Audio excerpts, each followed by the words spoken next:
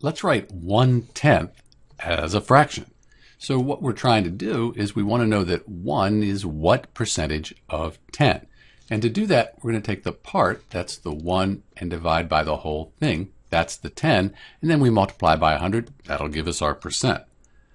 When we take the part over the whole, we divide 1 by 10. We're getting a decimal for the fraction. So let's say we have 1, and we want to know how many times 10 goes into 1. Well, it doesn't go into 1, but if we put a decimal here, we could call this 10. 1 times 10, that's 10. So 0.1, that's the decimal for the fraction 1/10.